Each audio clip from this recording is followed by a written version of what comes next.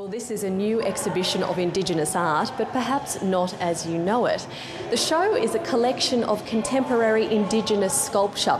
It's called Menagerie, and as the name suggests, every single item that's here depicts an animal in some form, whether it's a spirit animal or perhaps the kind of critter you might find in your backyard.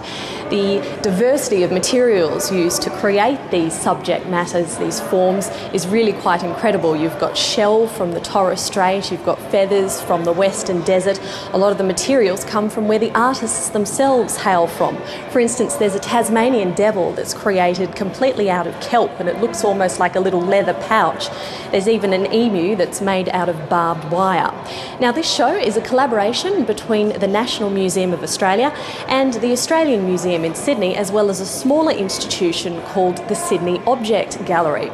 There are hopes to tour this show overseas. There's already a lot of interest from Japan specifically, and while the international market is more interested in what you might call flat art from Indigenous artists, the kind of dot paintings or spirit depictions or bark paintings that we're all very familiar with, they're really trying to carve out this interest in more modern forms of Indigenous art. And of course there's a lot of cutting edge sculpture that's going on that you can see right here, and that's what Australian art curators are hoping there'll be a new audience for overseas.